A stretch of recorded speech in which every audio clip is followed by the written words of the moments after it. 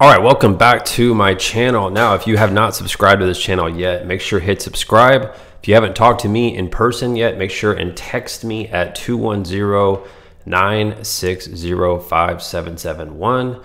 And we're gonna get straight into it. So this is for you if you don't have any systems in place to onboard new clients. This is probably gonna be a longer type of video, so please take notes. And if you need one-on-one help with this sort of stuff, again, reach out to me at my phone number. Go into the links in the description. You can set up a chat with me on Zoom. You can text me. I put myself out there, and it's up to you. If you want to reach out to me, reach out to me. If you don't, then fine, don't do it. All right, so let me dig into this, and we're going to start at the very top here where it says sales call application. Now, here's what I mean. When someone comes into your ecosystem, we need to make sure that the first thing that happens is we move them into an application call. This means that you're no longer sending text or Instagram or Facebook messages back and forth. We are scheduling a call with a prospect. And this call is set up to do one of two things. We either attract them more to the program, or we weed them out.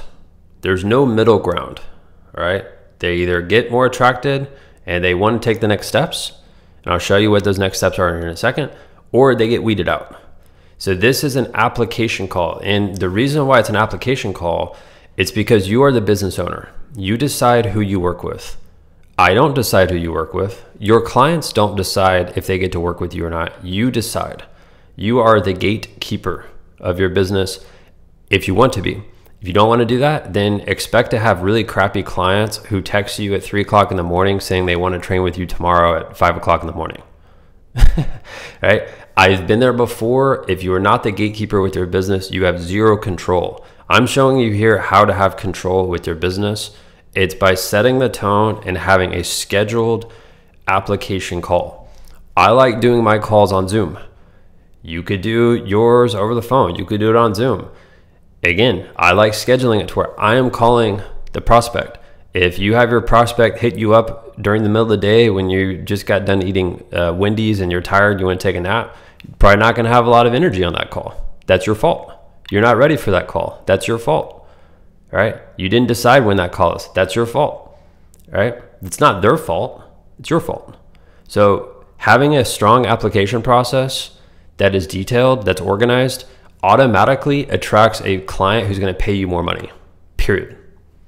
Remember that. They will pay more money if your process is more professional.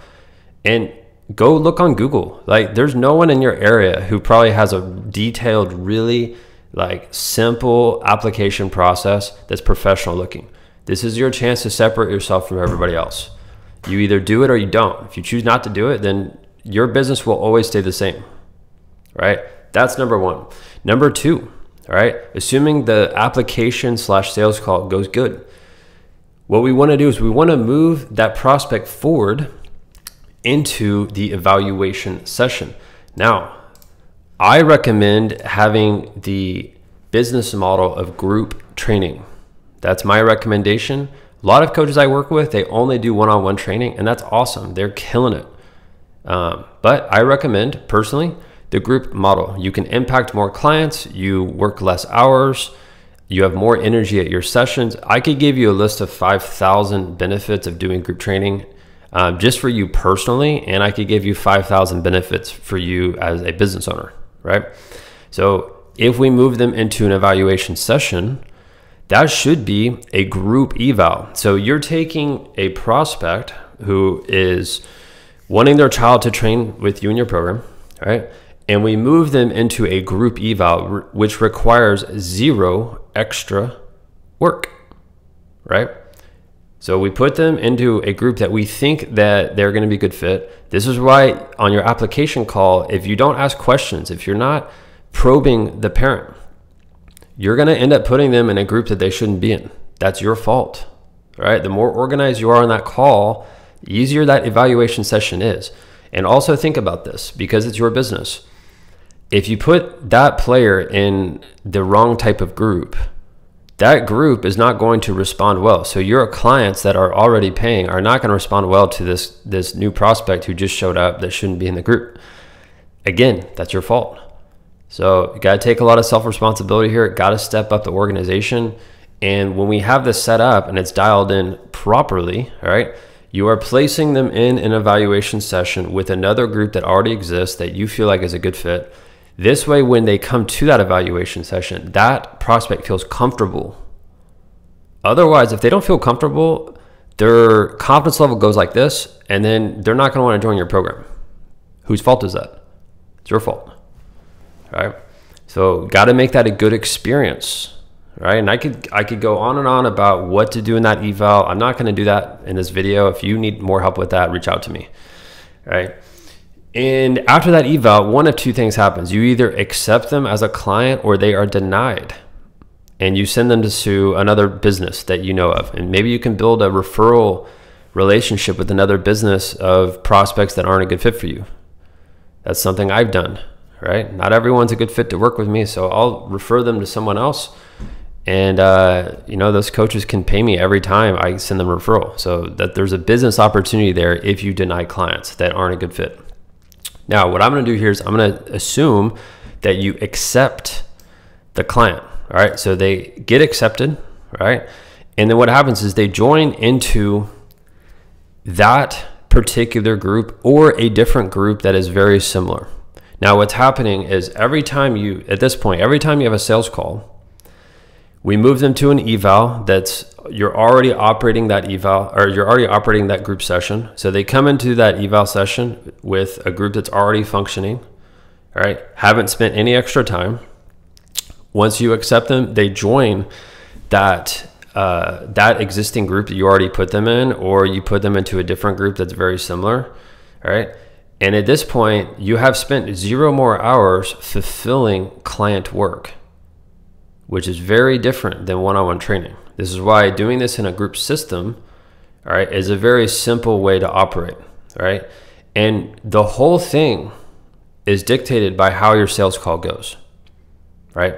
How your application goes. And I can promise you, when you do things the right way and you take your time on the sales call and it's proper, right? You treat it like it's a really important call, because it is.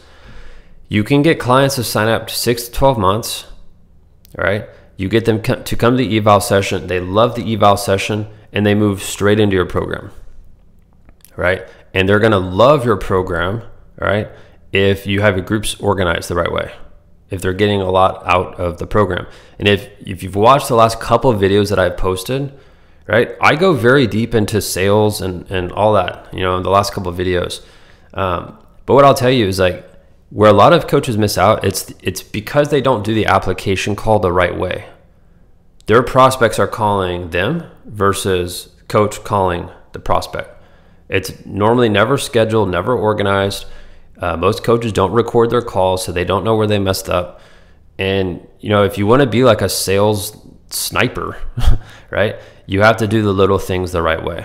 And I hope this helps you here, right? And if you want more help, if you need some advice with your business, I'm just gonna be very upfront and say it right now. Every quarter in 2021, I have increased the price of everything that I do, right? And the reason why is because the results have been really, really, really good this year with coaches that I work with. So if you are in a position to hire me for consulting, the time to do it would be now if you're looking to save money. Coming up over the next month, I believe the next 30 days, I'm going to be increasing my price for everything that I do again. And that's going to continue to happen every 3-4 months with new coaches that end up joining my program. And, you know, that's also something that I teach all the coaches that I work with. They always end up raising their prices every quarter because their programs get better as well. All right, so reach out to me. Send me a text message, 210-960-5771. Whether you talk to me or not, if you implement what we're talking about here, this is really going to help out. It's going to change your business forever if you just do what I'm talking about, because it works. And it's worked for hundreds of other coaches that I've been coaching over the past year. And I know it'll help you. That's it for today's video. Catch you later.